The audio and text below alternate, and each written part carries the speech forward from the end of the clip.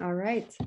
So hello, everyone. Thank you for joining us today. My name is Faith Robertson. I'm a neurosurgery resident at Mass General and part of the World Federation of Neurosurgical Societies Young Neurosurgeons Forum.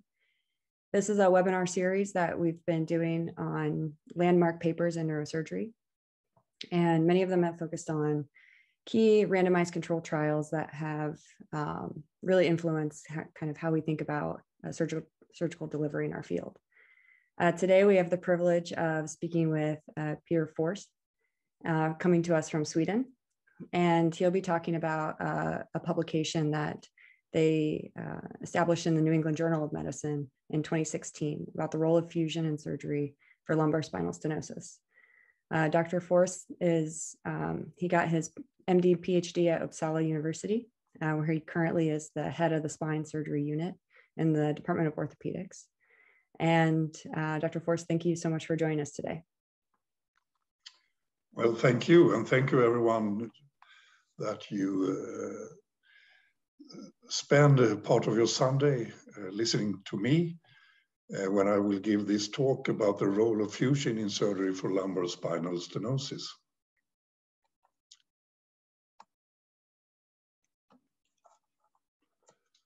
Sorry, I'm trying to go on with the presentation.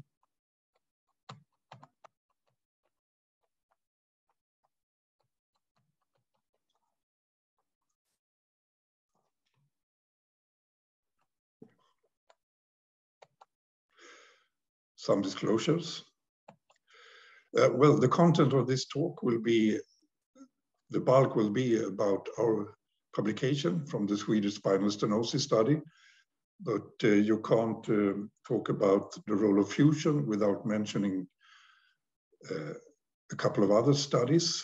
An American study, the SLIP trial by Sohar Gogawala, published in the same issue as our paper of New England Journal of Medicine, and also a more recent study from Norway, the Nordsten DS study. And I will also talk a bit about the concept of instability. So this is the paper we had in 2016 in New England Journal of Medicine. It's all about the Swedish spinal stenosis study, which was a multi-center RCT comparing decompression to decompression with fusion. 247 patients were included between 2006 and 2012. All had a lumbar spinal stenosis on 1 or 2 levels with or without degenerative spondylolisthesis. And the main follow-up was 2 years, but now I will present the 5-year follow-up as well. The primary outcome measure was the Oswestry Disability Index. I don't know if you're acquainted to that. It's the most common patient-reported outcome measure in lumbar spinal problems. Here are some of the most important inclusions and exclusion criteria. The age were between 50 and 80. All had pseudoclaudication in 1 or both legs and a degree of back pain corresponding to at least 30 on the 100 degrees VAS scale. MRI with a spinal stenosis on 1 or 2 segments between L2 and sacrum, and duration of symptoms at least 6 months. Of course, an informed consent. Exclusion criteria were spondylolysis, degenerative conditions, history of prior surgery for spinal stenosis or instability. They could have been operated for a lumbar disc herniation, or stenosis not caused by degenerative changes. Here's a flow chart of the study. 247 patients were randomized. We had some dropouts before treatment, that is before surgery, and ended up with 233 patients operated within the study. After 2 years, we had in total 5 patients lost to follow-up from different reasons, as you can see here. But we ended up with follow-up rate of 97% after 2 years. And after 5 years, we had some more loss to follow-up, but a follow-up rate of 91%. We did a computerized randomization to either decompression with concomitant fusion or decompression alone. We did a stratification for the existence of degenerative spondylolisthesis of at least 3 millimeters on preoperative plain X-ray. So this created like a subgroup within the study of 135 patients, all with a degenerative spondylolisthesis with a mean slip of 7.4 millimeters. And as we did this stratification, you can consider it like a separate RCT within the study of 135 patients. Some baseline data. There's a lot of information on this slide, but I don't want to go into it in detail. It just shows that the randomization process succeeded in creating comparable treatment groups. Here are the data for the whole study group, all patients, but also for the subgroup with degenerative spondylolisthesis.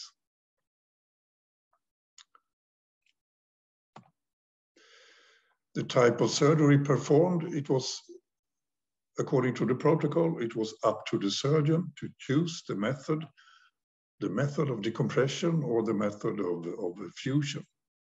And this ended up with 82% of the decompressions were done with a central decompression or laminectomy, and 18% with bilateral laminotomies.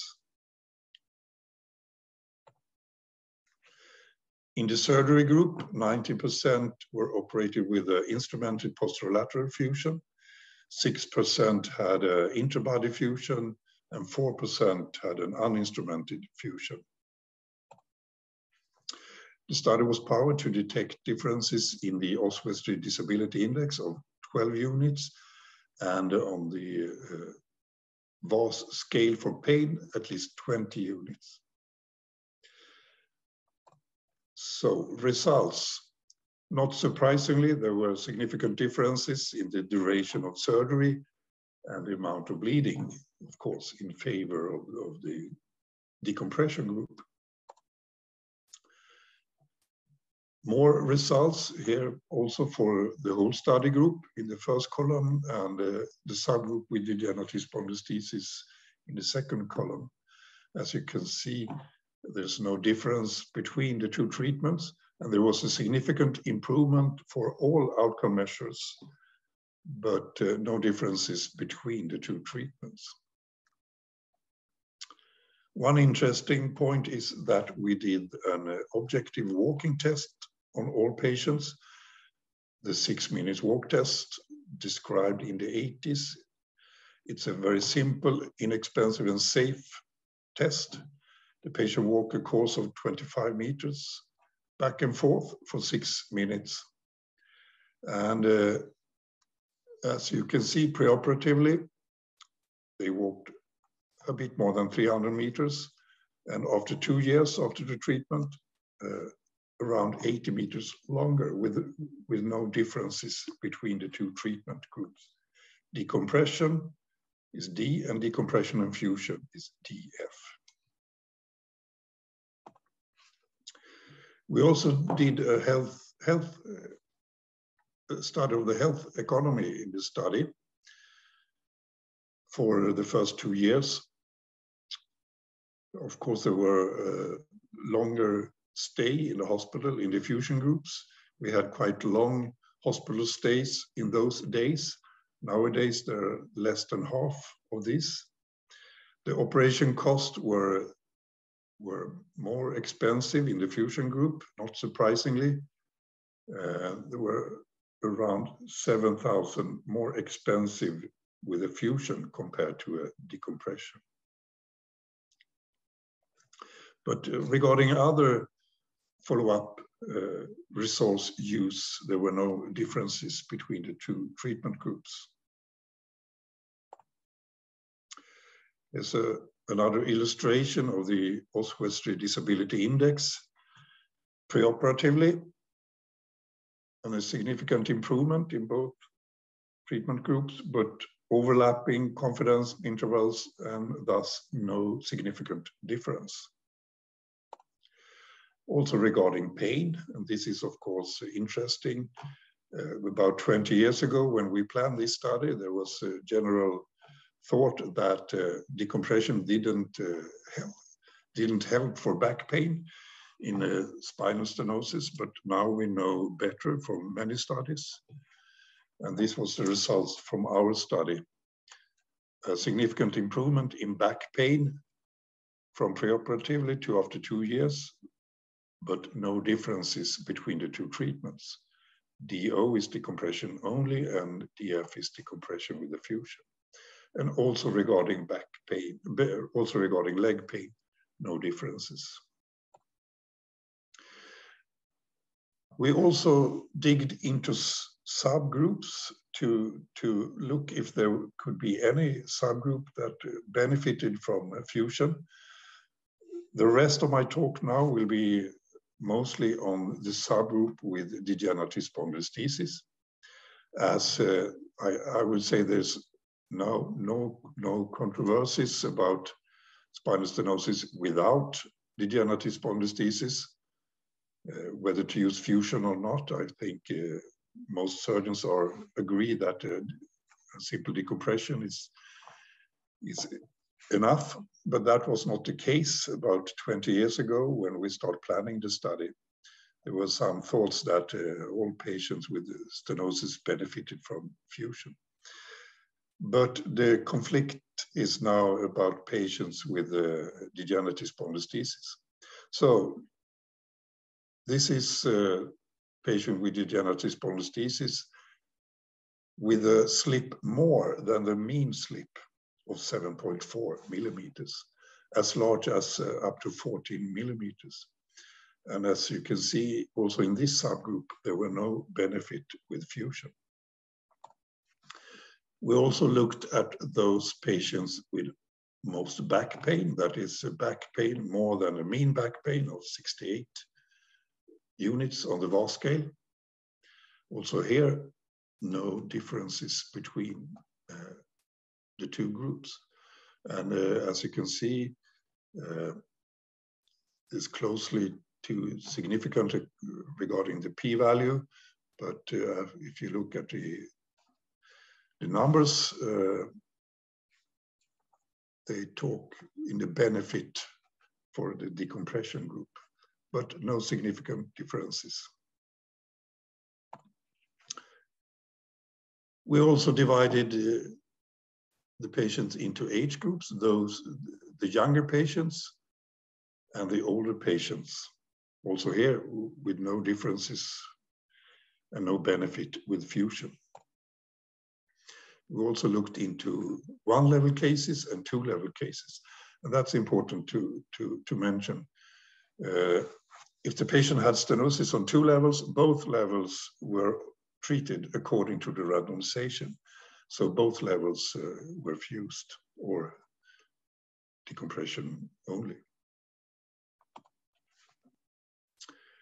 Now we go on with the results up to 5 years.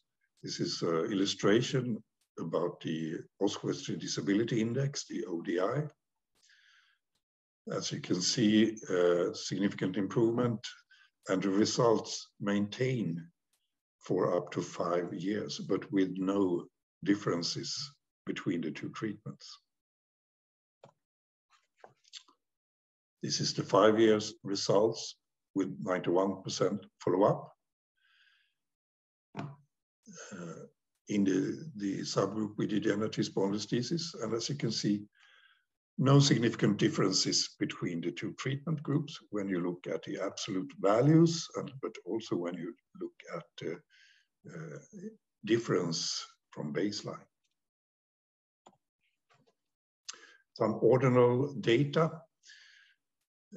Almost 60% of the patients reported improved walking ability, and this is 5 years after the surgery. with no differences between the two groups. Almost 70% were satisfied with the result, and 80% reported improvement in both back pain and leg pain. Regarding subsequent lumbar surgery, and then we count both a true reoperation on the operated level, but also any new surgery in the lumbar spine. So you can see about 24 and 25% had a second surgery in the lumbar spine after 5 years. And here you can see a survival curve, a Kaplan-Meier curve regarding subsequent surgery. So the two treatment groups follow each other. The decompression group had some earlier secondary surgeries, but on the whole, they follow each other for the 5 years. And the most common reasons for subsequent surgery within 5 years in the two treatment groups were after decompression, it was restenosis or foraminal stenosis on the index level, 16% of all patients, and 7% had a surgery for adjacent segment stenosis. In the fusion group, the clearly most common reason was adjacent segment stenosis. And the reason for this, you can see here, we did an MRI on most of the patients after 2 years. Here is the subgroup without degenerative spondylolisthesis and the subgroup with degenerative spondylolisthesis, decompression and decompression with a fusion. And we looked for adjacent level stenosis and recurrent, that is same level stenosis at the operated level. And you can see that it's clearly much more common with the adjacent level stenosis in the fusion group, and that recurrent same level stenosis is not a big problem, as you can see, for all subgroups, at least not after 2 years. But this is only radiological findings. It's not it might not be clinically present. And in summary, among all patients, 23% after decompression and 40% after decompression and fusion had a new stenosis on an MRI after 2 years. When you look at this and compare to other studies, like from the sport study, almost 20% had a reoperation after 8 years without difference between decompression and decompression and fusion. And also a large cohort of 25,000 patients with 11 years follow-up. Almost, around 20% had a new surgery without difference between decompression and decompression and fusion. And this third study is our study. It has not been published yet. It's submitted. Within the whole material, 23% new surgeries after decompression and 24% after fusion. So this is very important to notice and to inform patients that due to the progression of degenerative changes, 1 out of 5 patients who have been operated for spinal stenosis will have subsequent lumbar surgery within 5 to 10 years. This regardless of if they had a decompression or a fusion as the index surgery. Well, now I leave our study, the Swedish spinal stenosis study, and go on with the other 2 studies I will shortly mention. This study by Sohar Gogawala was published in the same issue as our study, the SLIP trial, and it has been considered as with conflicting results compared to our study, and I would say it's not that conflicting. Also, this study don't show any substantial benefit from fusion, we look into the data of this study, 66 patients, follow-up rates of 86% after 2 years, and after 4 years, every third patients were lost to follow-up. And also an important issue is that 12 patients, that is 1/3 of the patients in the decompression group, crossed over to fusion, and that makes the data difficult to evaluate. The primary outcome measure in this study was the improvement of SF-36 physical component summary. And for this outcome measure, the results were in favor of fusion. And it was a significant improvement.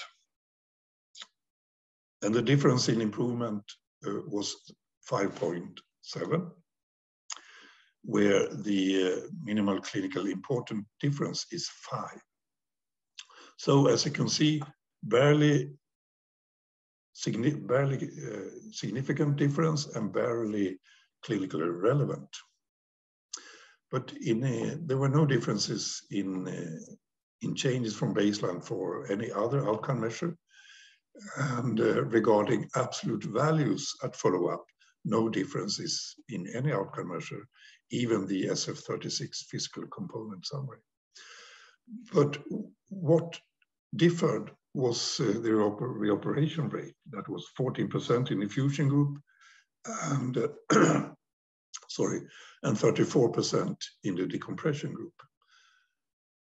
And this is a high number. It has not been shown in any other study. And when you look at the difference regarding SF-36 physical component summary, it corresponds to a number needed to treat of 7. That means that you need to fuse 7 patients to have a better results compared to if you had done a decompression on all the patients. So I would say not a substantial benefit with fusion also in this study. And if we go further to my neighboring country, Norway, this publication was published 1 year ago. It's a very good study, 267 patients, all with spinal stenosis with degenerative spondylolisthesis, with a mean slip, also here of exactly the same as in our study, 7.4 millimeters. 134 patients had decompression alone and 133 had a fusion. Interesting in this study is that they did flexion extension on all patients at baseline, where they found a difference of more than 3 millimeters on 20% of the participants. And regardless of that, there were no benefit from fusion. 90% follow-up after 2 years. And here are the results. As you can see, the primary outcome measure was the proportion of patients reaching a 30% reduction of the ODI. And in an intention to treat analysis, this was reached by 71% after decompression and 73% after fusion, with no significant difference. And the per protocol analysis, the fraction was the same in both groups. There were no difference in any patient-reported outcome measure, and no differences in complication rates except for dural tears. Also, no difference in subsequent lumbar surgeries within these 2 years. Illustration of the Oswestry disability index in their study, very similar to our study. And also for back pain and leg pain. So, next topic I would like to talk about is this concept of instability. Is instability really a problem? after decompression. Sorry.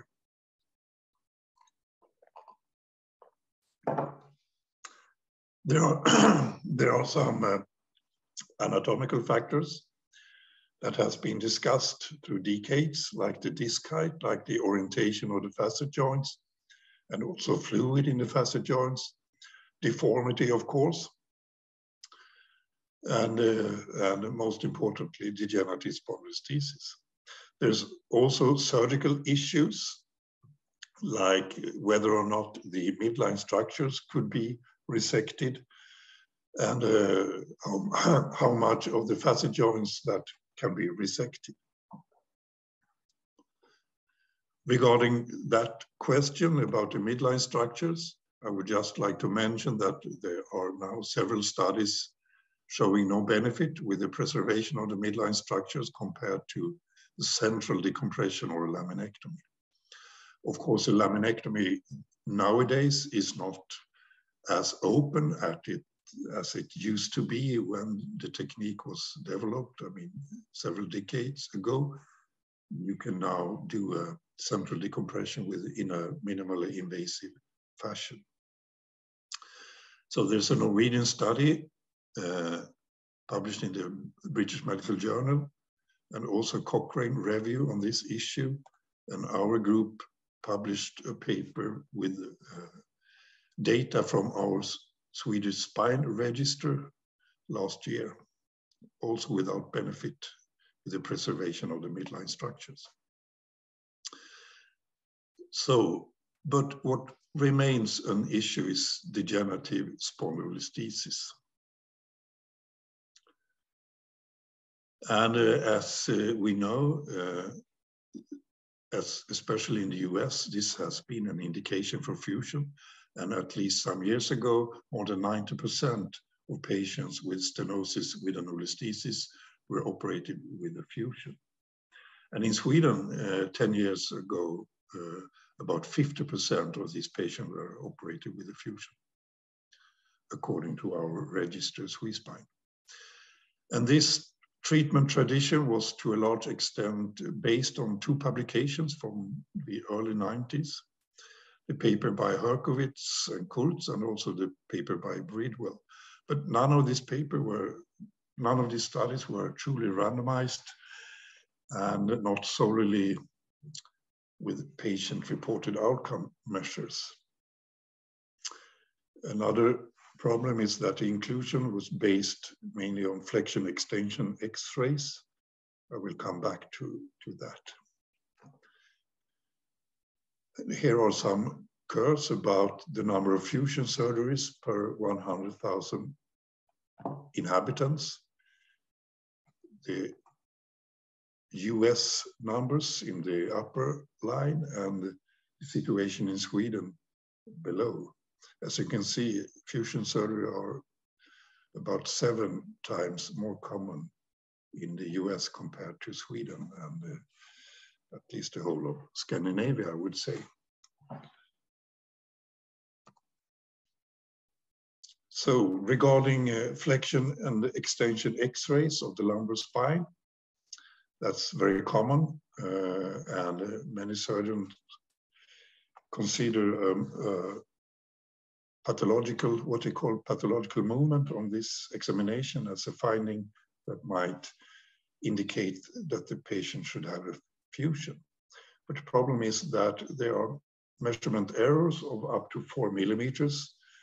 That is, it exceeds the number or the number of 3 millimeters that many surgeons consider as a pathological finding. And there's no general agreement on the range of surgical movements on lumbar spines in healthy subjects. So there's no clear definition on what is pathological, or is it painful, or yes, does it really matter? The repeatability of the examination is low, and it has been shown that there's a risk of serious errors in the classification unless there's large translations. And one paper that has fueled this concept of instability is this paper from the sports study, which defined degenerative spondylolisthesis as a specific diagnosis based on the different treatment compared to stenosis without degenerative spondylolisthesis. And there were minor differences in preoperative characteristics, including disability and pain. And the similarity between lumbar stenosis patients with and without degenerative spondylolisthesis has been shown in a number of studies.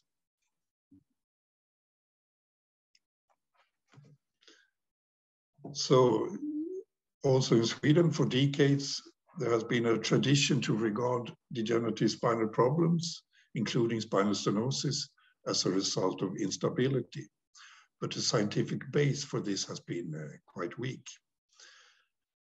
And this has influenced the treatment tradition also in our country, but fusion rates are now declining. And as you can see here, in this table, in 2011, from all decompression surgeries, 37% were done with a fusion.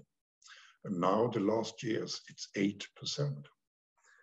And this has not been followed with an impairment of the results in our register SweSpine, and also not with an increase in reoperations or subsequent lumbar surgeries. And it's not only these three studies I mentioned that doesn't point to benefit from fusion. There are several studies the last decade without benefit from fusion. And I can mention one of the first studies on this was this last study published from our group with the data from our Swedish register that were very similar to all the results in our randomized study.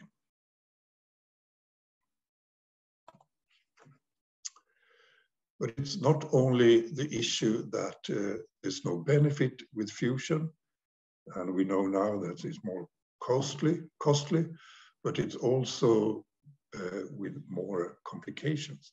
Not necessarily when you look at smaller studies like the studies I mentioned with some 100 patients, but when you look at larger cohorts, there is a difference.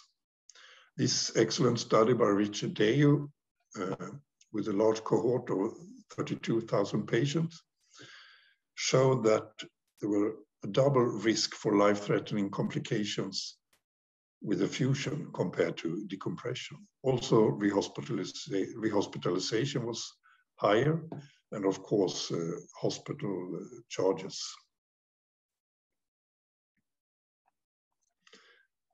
So, conclusions from this. In stenosis surgery, with or without listhesis, the most important factor for the outcome is appropriate decompression of the neural structures. And degenerative spondylolisthesis has a minor impact on both the symptoms before surgery and the postoperative outcome. And I would say that degenerative spondylolisthesis, the role of degenerative spondylolisthesis has been overrated. And if you consider the risk for complications, societal costs, and the lack of superior results with fusion, a pure decompression should be the primary treatment in the majority of patients. But of course, there are cases that need a fusion, like if you have spinal deformities. And in a case like this, you might end up with a need of a large fusion surgery, and that might need, in an old frail patient, this might be too much. So you might end up with a continued non-surgical treatment. But for the normal stenosis patient with or without degenerative spondylolisthesis, if the patient have a foraminal stenosis with associated rhizopathic pain, then I don't mean just a radiological finding of a foraminal stenosis, but a real corresponding rhizopathic pain and not the normal pseudoclaudication. This is, for me, an indication for fusion, because it's difficult to decompress the neural foramen without removing the facet joint, and then, of course, you need to do a fusion. And this is the case in some patients with a degenerative spondylolisthesis, and also in patients with degenerative scoliosis.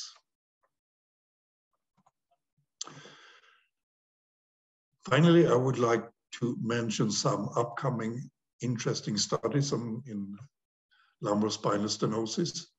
From Norway, this Nordsten study group, it's not only the study I showed you, they are doing several studies on spinal stenosis. They're comparing decompression methods. They're doing studies on imaging.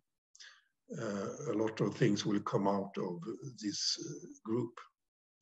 And from Australia, there's a very interesting ongoing study comparing decompression to placebo surgery. That is, they do a placebo decompression. They do a surgery all the way into the spine, but they stop there and don't do the decompression.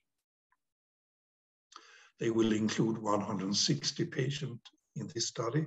They have ethical approval for this, and according to registers, it's an ongoing study. And in Sweden, we have, in my group, the Uppsten trial, Uppsala Spinal Stenosis study, where we compare decompression to training. In this study, we want to examine the effect of decompression regarding clinical outcome for the patient's symptoms, but also the neurologic function and the sagittal balance of the spine. So we do neurophysiologic examinations, and we do full lateral standing X-rays in the study. 150 patients have been included. We operated the last patient last month. Half of the patients do training on a stationary bike for at least 30 minutes, 3 times a week for 4 months. And the other half are operated with a decompression with a standard postoperative rehabilitation. And after 6 months, we do the full data collection again. And after that, the patients in the training group have an opportunity to do a crossover to the surgery group.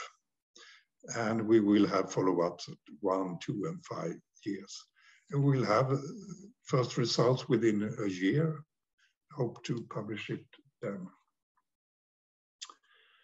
So, thank you very much. That was what I had to show you this Sunday.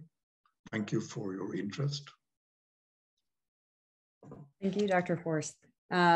For participants that are online, you can submit questions on the Q&A and we'll allow you to speak. But I have a few questions myself to get us started. One, kind of zooming out a little bit, this study itself, the SSSS study, I mean, a huge effort. So I was wondering if you could talk a little bit about how did you design the study?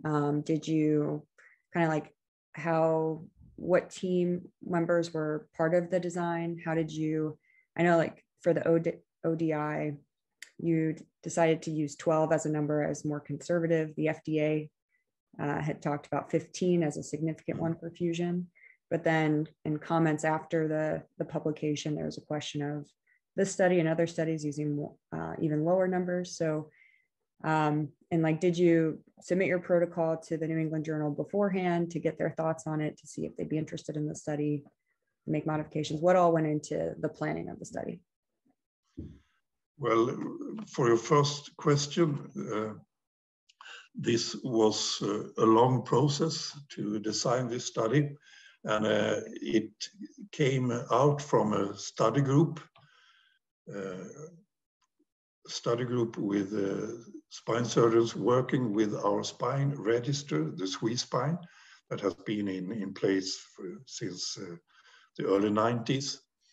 And this study group started with a study on chronic low back pain, comparing fusion surgery to non-surgical treatments. And after that was finished, the group were thinking about the next step. And the next issue was spinal stenosis cases.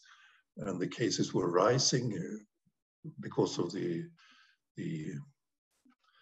older patients in our society is increasing. So it became more and more of a problem. And in those days, there were issues about fusions. Some surgeons thought that a fusion benefited almost all patients with spinal stenosis, but there were no evidence for that. Were only these studies I mentioned from Herkovitz and Bridwell that were quite old even in those days and with small numbers of patients. But it was a long process and regarding the choice of a primary outcome measure, the ODI, we looked into several publications, and I mean, it's a balance to choose the rate of what you should have as a minimally clinically important difference.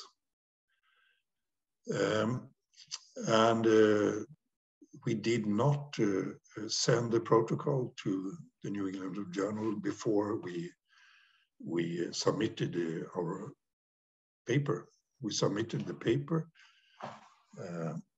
and actually we had it back and we answered some questions and resubmitted it, and for some I guess almost at the same time, the SLIP trial had been submitted to New England Journal of Medicine. And I guess that benefited us both our trial, our study, and also the SLIP trial. So then New England Journal of Medicine had two trials on the same topic. And that's the case in many issues of the paper. They have not only one study, but two or more on the same topic. So I think that benefited both of us. You mentioned the also the decline in fusions that's been happening in Sweden. Mm-hmm. Given that, do you think some of that is a result of this study? Yes, I think that decline, though, had started before this study was published. It started around 2011 or 12, where we had some preliminary results, and we had also, as I mentioned, results from registered studies, several registered studies on the same topic. So it had already started to decline.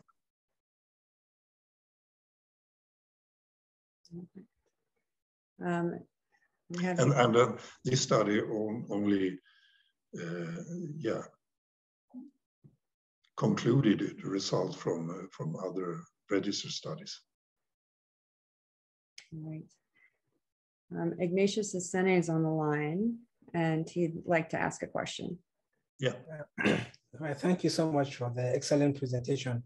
My question concerns the practical application of randomization in RCT. So how did you do it practically? For example, after randomizing with the computer program, how did you deal with it during the informed consent form, during the informed consent to the patients?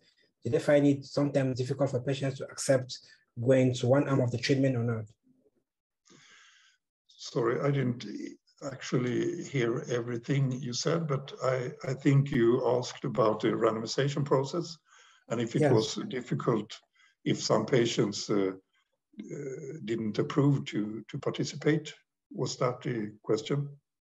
Yes, how do you, because you said the randomization was done using the computer program. So once it's done, how then do you apply it maybe to the surgeon who is going to do the surgery? Because you need to explain to the patient the procedure during the informed consent. Yeah. The most common way was that we had a patient in front of us. We discussed the study. We explained the two treatment groups, and it's always much more easy to have informed consent in a study where there's two surgical options. And most patients, at least in Sweden, they don't have an own strong opinion on which surgical treatment that is the best. They rely on the healthcare system. And if you as a doctor explain that we don't know which method, which of these two methods is the best, most of the patients accept that, and most of the patients join the study. And when we had a patient and they wanted to participate, we did a phone call to one of these 7 centers where they had a research nurse with the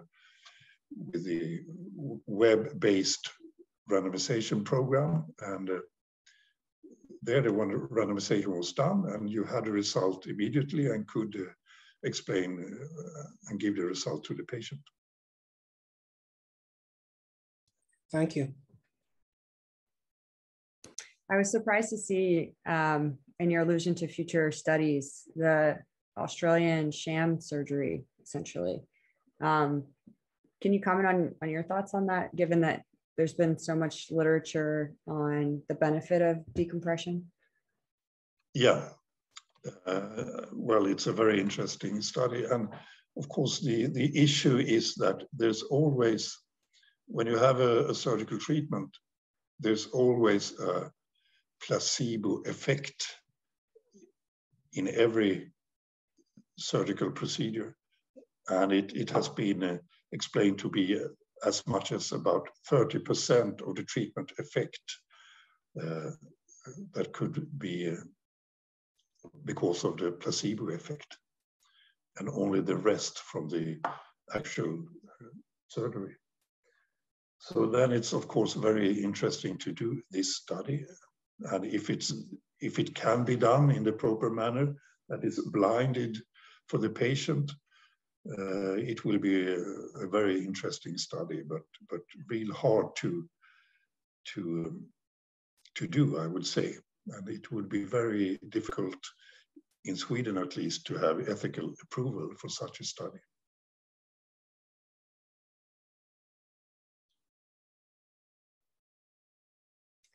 Given the difference in payment models and reimbursement, do you think that places like the United States will, like with this research, it'll just take a longer time to see a decrease in fusions? Or what are your thoughts in terms of different reimbursement models for fusion versus decompression? Well, I guess the evidence will also go down into payers in the US, if they're governmental or insurance companies. And at least, and now with this Norwegian study, I mean, there should be not much hesitations about the results.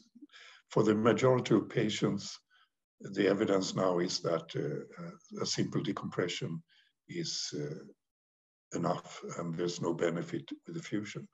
And I guess it will influence the treatment also in the US within some years.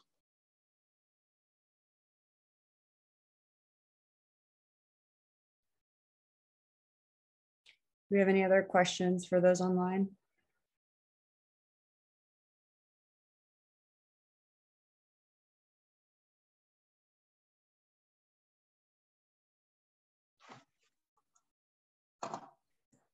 All right. Well, Dr. Forsth, thank you so much for joining us today. It's really been a pleasure to see all that you've accomplished and are continuing to pursue, and kind of the breadth of the research ongoing in this field. So thank you so much for taking time to be with us today. And thank you everyone for listening and spending a part of Sunday. Thank you. Thank you.